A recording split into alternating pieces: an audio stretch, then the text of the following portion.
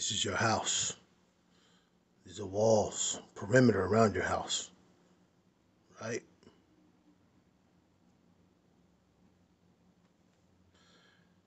This wall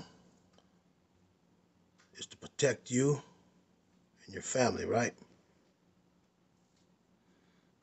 It's to keep intruders from coming in. In this case, the demonic.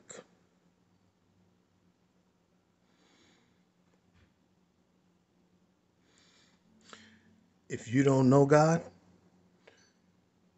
you won't have protection. If you don't have protection,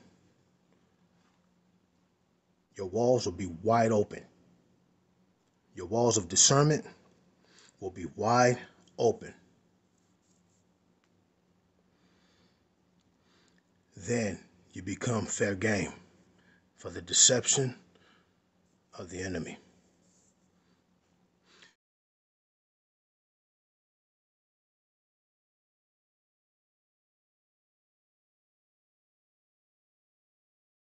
If you don't know the Lord, you won't have counsel from the Lord. You won't have understanding from God. You won't receive counsel from God. You won't receive protection from God. Your spirit, then you'll be operating under a false spirit.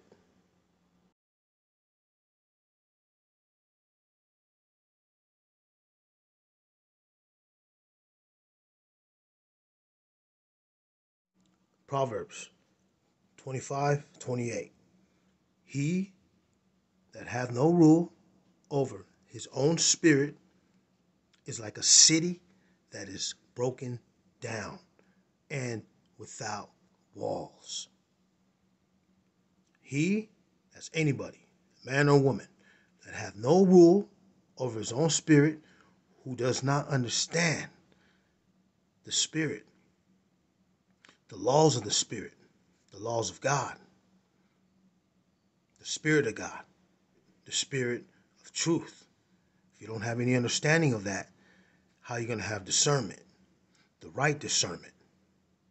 Not worldly discernment, godly discernment.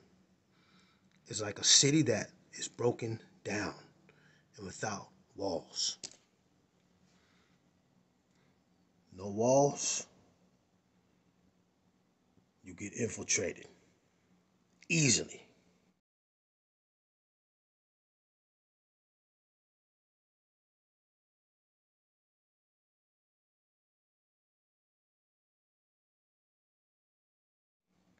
And right here, deception will take place. Your household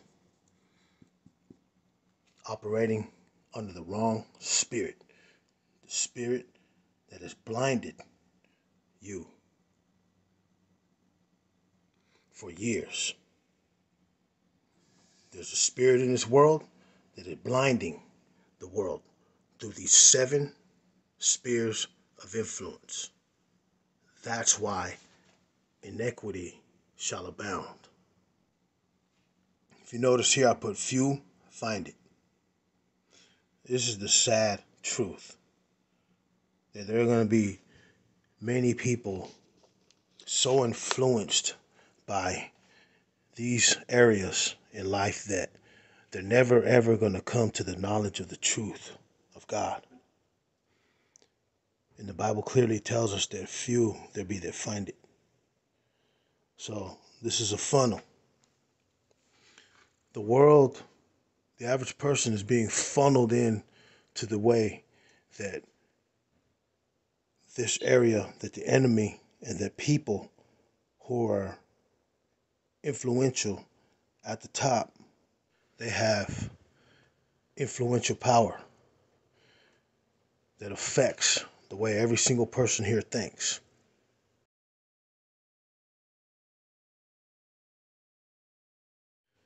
So you pretty much get funneled into the way they're thinking, or into the way they want you to think.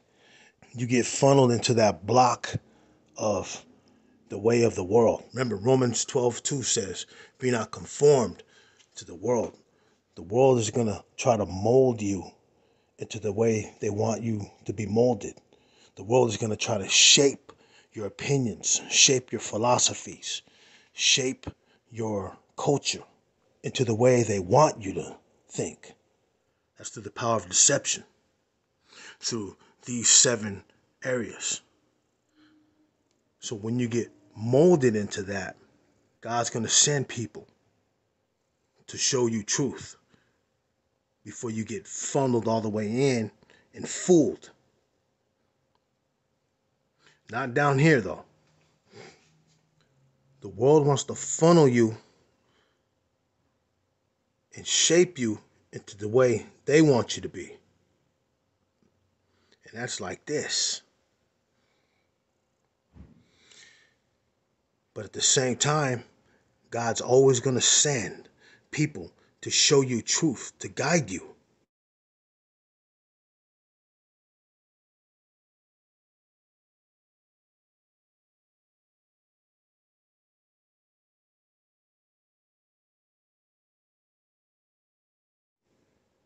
God's always going to have a watchman on the tower to teach you what's going on over here, to tell you about what they're doing, the agenda of the New World Order, the agenda of the World Council on Churches, the agenda of the Pope, the Catholic Church, the agenda that's plaguing our hoods, the agenda that's targeting our kids, the movies, the music industry, the drugs, the alcohol. God's always going to send messengers, people, to give you the game on what's happening behind the scenes, the wizard behind the curtain. God's going to tell you about the abominations that these people are involved with. Then you have to make up your mind what you want to do when you get filtered into that, and when the world starts to mold and shape your ideology, your opinions, your perception about how this world is. Remember, Romans 12:2, be not conformed to the world. They're trying to form you and shape you into an ungodly lifestyle, into the way they want you to be. The devil, through all these means right here, wants to form you and shape you into a global citizen.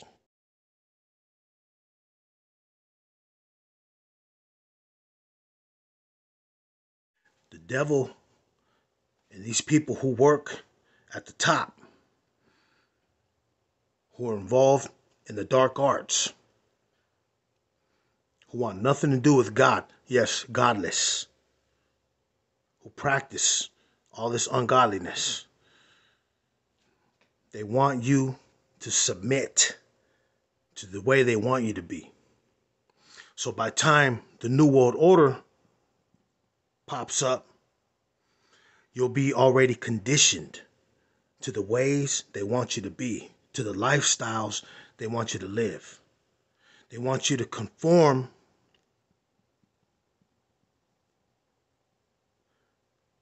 to the New World Order, or to the new global reset, or the European Union, or the global community, so that you can become a global citizen and easier to manage.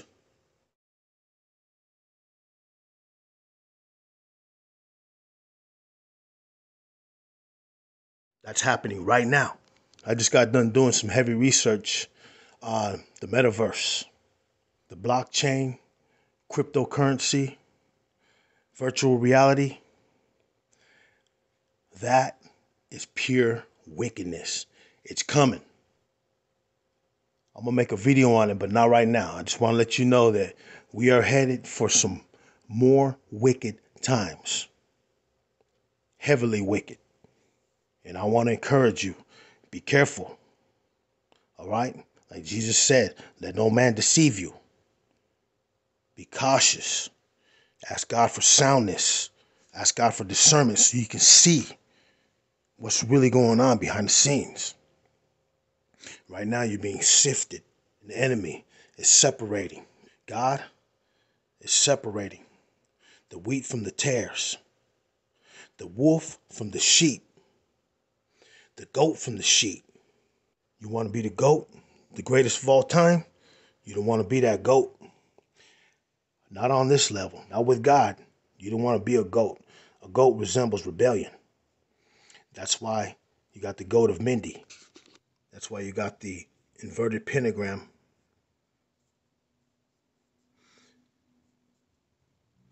And you got the Baphomet inside, which is Satan, known as the goat. You don't want to be nowhere near labeled or even thought of as a goat. Remember, the goat resembles rebellion.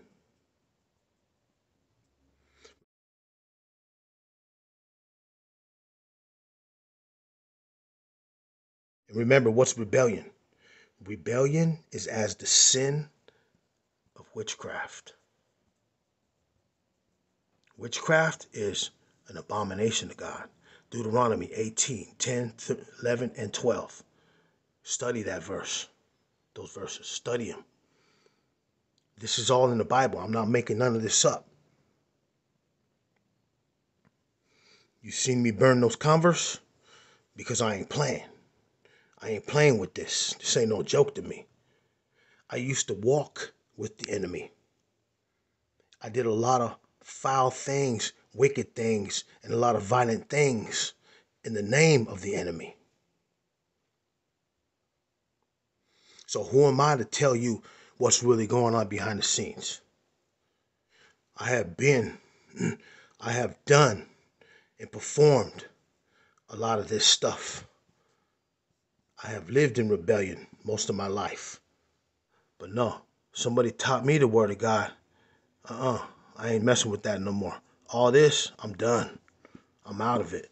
2013, you guys know.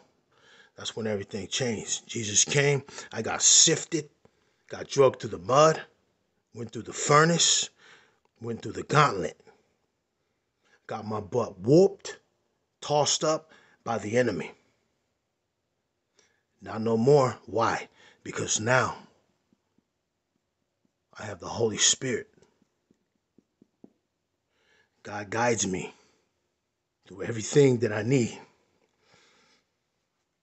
Through the grace of God, my Lord and Savior Jesus Christ, I'm still here, man. I'm still here. God has filtered me.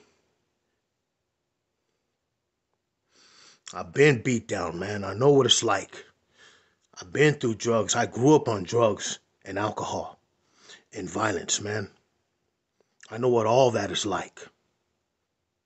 I've been depressed. I've seen depression. I've seen oppression. I still see it today. I was just talking to two different people, ministering to them. One was an alcoholic. One was rolling a joint. Rolled up on both of them and gave them the gospel of Jesus Christ, man, so that they can be set free from this junk, so they don't have to be tied to the bondage anymore. See what I'm saying? Once you speak the word of God to somebody and they choose to be set free, they can be set free. Then as you go through the funnel and you start to discern and decipher the difference between ungodliness and godliness, and the difference between the world wisdom and God's wisdom, you go through the filter and God starts showing you truth. Remember, in spirit and truth, he'll guide you. Then you become one of God's, one of the remnant, the few that find it, those who yield to Christ. That's where you want to be. You don't want to get caught up in all this and get conformed to this, man, because this is where chaos lives. This is why you have children shooting up schools. I like killing because when I first watched my grown-up killing show, myself started to like killing, and then my brain started to like tell me what to do with killing it. So I like murders and I like killing. killing in my life. I'm going to kill everybody in the world except for my family because they just didn't do anything to me. I just like killing. I just like killing. So what are you going to be again when you grow up? A murderer. Okay. Bye. Bye. What do you want to be when you grow up? A murderer because I like killing. This is why you have children shooting up schools. This is why you have pornography. This is why you have wicked movies coming out every month. The Bible says, I will put no wicked thing before my eyes. Because once you put the wickedness before your eyes, the curse settles in on your life. That curse is what destroys you. Remember, his goal, Satan's goal, kill, steal, destroy. How many people were just destroyed in a mass shooting within just this month? It's insane, man, because you're witnessing evil taking over and consuming the world. 1 John 5:19, because the wickedness is consuming the world. The whole world lieth in wickedness. Let's read it. 1 John 5:19. And we know that we are of God, and the whole world lieth in wickedness. Let's read it again. And we know that, who's we? Those are followers of Christ. Those are the righteous. Those are those who walk upright in Jesus' name. These are those who have yielded their lives to the Lord. And we know that we are of God. So we are of God, and the whole world lieth in wickedness. Why? Why? Because of these 7 mountains of influence through the deception of the enemy, fooling the minds of those that believe not.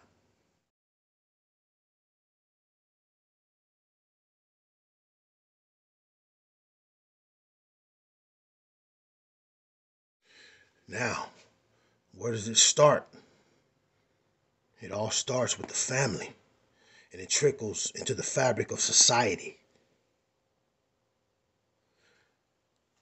Family. You got to teach your children. Jeffrey Dahmer, Charles Manson, Hitler, raised to do evil, weren't trained right. Were they bred for this? Obviously. How many other thousands of children are being bred right now for evil, who are getting ready to commit some form of wickedness? How many people are sitting at home right now watching child porn, getting ready to rape a small child? Is that a reality? That's a reality today. How many people are being groomed to be an abortion doctor? How many people are getting ready to do an abortion? I'm not judging. I'm telling you the reason why we're doing abominable things. It's because we're right here, right now. We're lying in wickedness. This whole world is consumed by evil. And let me read one more verse in Revelation that's a sad prophecy about Babylon. Babylon is the entire infrastructure. Babylon is the influence of pagan practices that began back in the Babylonian era with King Nimrod and then some. This is a prophecy in Revelations 18:1 that's coming. And after these things, I saw another angel come down from heaven, having great power, and the earth was lightened with his glory. And he cried mightily with a strong voice, saying, Babylon the great is fallen, and is become the habitation of devils. Right there. and the hold of every foul spirit, and a cage of every unclean and hateful bird. This is what I'm talking about. Babylon, you hear that? Just think the influence of the entire world that is contrary to God, that is doing abominations that God doesn't like. The world will become a habitation of devils. You know what that means? Since every devil's job is to kill, steal, and destroy, and that iniquity shall abound, that means perilous times are coming even more, just like the Bible tells us. That means more wickedness, more evil, more rampage, more rebellion, more wicked laws to be established. They go against the Lord. More abominations will take place because every demon, there's no such thing as a good demon. Every single demon has the same agenda. That's to kill, steal, and destroy. And if your heart ain't right with Christ, if your walls are wide open, look at this, tore up. If your walls are wide open, you will fall by these habitation of devils that are soon to come. They're already here. There's no doubt. You can walk on the street right now and see it in people's eyes. You can see the torment. You can see the mental anguish. You can see the pain in people's faces, in their eyes. If you ain't right with Christ, and if you're operating under the wrong spirit, and you don't find out what all this means,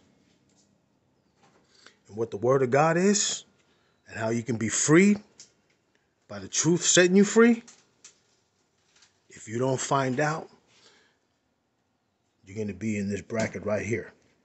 You're going to be one of the few that find it.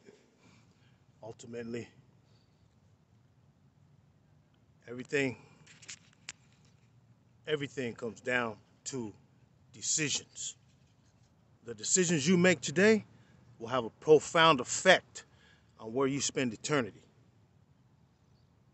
I made some horrible decisions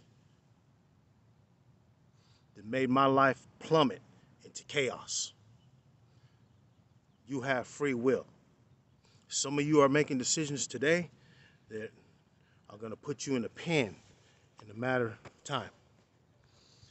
Some of you are making decisions today to where you're going to end up homeless. Some of you are making decisions today to where you're going to lose your husband. Some of you are going to lose your wife, your family. Some of you are going to fall deeper into depression because of decisions you make today. I know cats who have made decisions to where they ended up in prison. I know cats who have made decisions to where they ended up being homeless. I know cats who made decisions that got them killed. Yes, killed. This decision God is asking you to make is not hard at all. It's just that when you've been conditioned for so long, that's all you know, that's how you live. You don't want nothing to do with God, you'll live a godless life. And with a godless life comes chaos. Make the right decisions today. Let that decision lead you into surrendering to the Lord, because that's all He wants. All the Lord wants is for you to just recognize that when you make the wrong decisions, those decisions could land you into eternal damnation.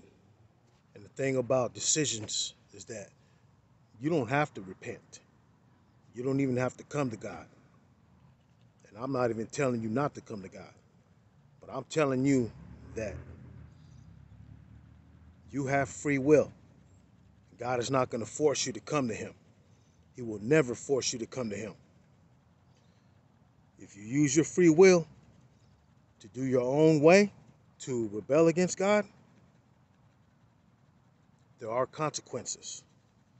Listen to this. Ignorance of the law does not excuse you from the penalty of the law. Ignorance of the law does not excuse you from the penalty of the law. If you don't want to know if there's a heaven or a hell, that's on you. You can find out though, but when you stand before God, you'll have no excuse. You will be without excuse. You aren't going to stand there before God and say, I never knew, God. I never knew. You know why? Because he already told you. Sent you warning after warning after warning. Thousands of times. There are many, many, many, many times that you heard that there's a chance for you to change your life through Christ. You've already heard about Jesus dying on the cross for your sins. You already know about that. For you to reject that, that's on you. Read this verse. Your soul is required of you. You don't take it serious, that's your fault. You can't blame nobody. Because only you and you alone are going to stand before God one day. And that's coming soon. And when you stand before God, there's no excuses. In Jesus' name, repent today. But there is a solution. If you repent and be baptized in the name of Jesus Christ for the remission of your sins, and you shall receive the gift of the Holy Ghost. If you make that decision today, God will show you. God will guide you. God will counsel you through any situation you're going through right now. Doesn't matter what it is. Any situation you're going through right now, God will get you through it. In Jesus' mighty, holy, precious name. Stay in the war. Stay in the battlefield. Don't stop. Don't surrender. Never accept defeat. That's unacceptable. In Jesus' name.